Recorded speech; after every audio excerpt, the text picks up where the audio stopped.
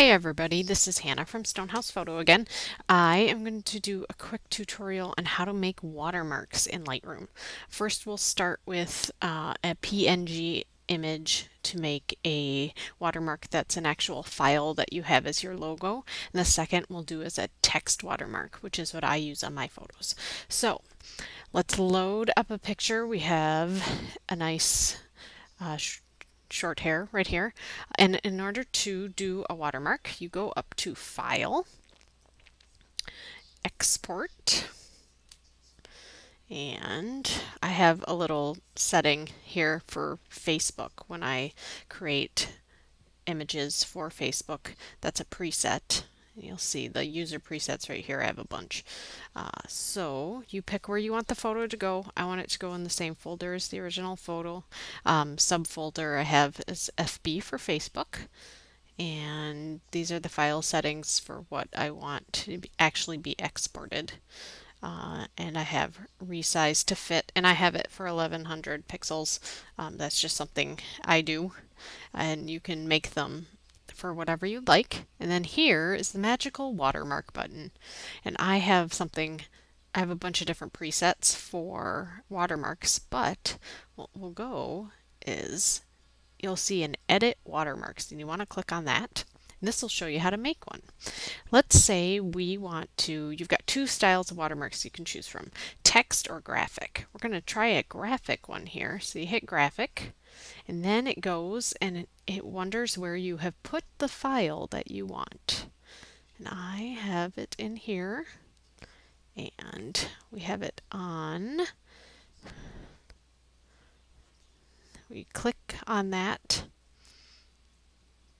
and this watermark effects is where you pick where it goes.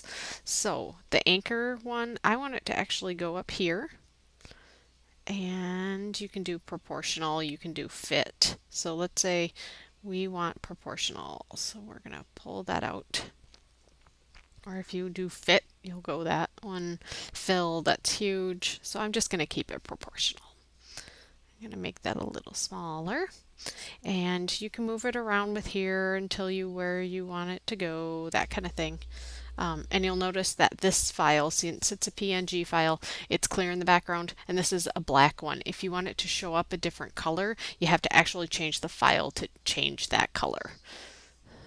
So, and you have little options here. So just play around with it. Like I've said before, you can't break Lightroom, so just play around and see what you come up with and what you like. And again, this is the graphic one.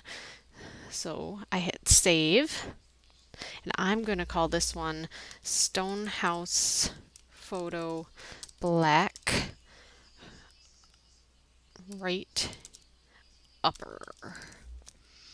And so I like to describe each one of them because sometimes I'll export a bunch of different photos and I want it in a specific place on the photo itself. So I'll pick for each one, I'll pick a different spot. So hit create, and then you can hit export. And I'll export it for you. So skip. And let's see. Okay, so now we're going to try one with a text, which is actually what I normally use. So you hit export, go down, hit edit watermarks, and click on text. And this is where you get to play around when you just want to do text ones. And you can pick any different font you want from anything that's installed on your computer. I just like to play around with this one. Style, you can do bold, italic, regular, doesn't matter. You can align it any way you want. It's basically like a word processing program. And you can pick the color. So just play around and you can do whatever. We'll do black for this one. You can click shadow if you want and play around with that. Just depends on your personal preference and what the font is. You can change the opacity. You can again change the size, the inset, all of that, and the anchor wherever you want it.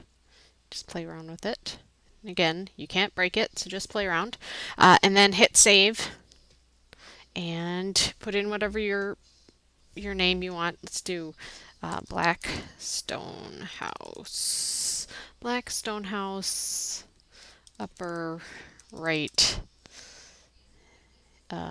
font, because that would not be spelled correctly. Font. And then you create it, and then it's just in here. So anytime you have a logo or a watermark, it'll show up here and you can just pick which one you want and then hit export. So that is the very simple way to have watermarks on photos in Lightroom. Again, go to File. Once you have your edit done, go to File, Export, and then figure out where you want your location, what you want, if you want to change the file name, the file settings, the image size, and then go to watermarking and either choose one you've already created or hit Edit Watermarks and you can create a new one. Hope this was helpful. Have a great day.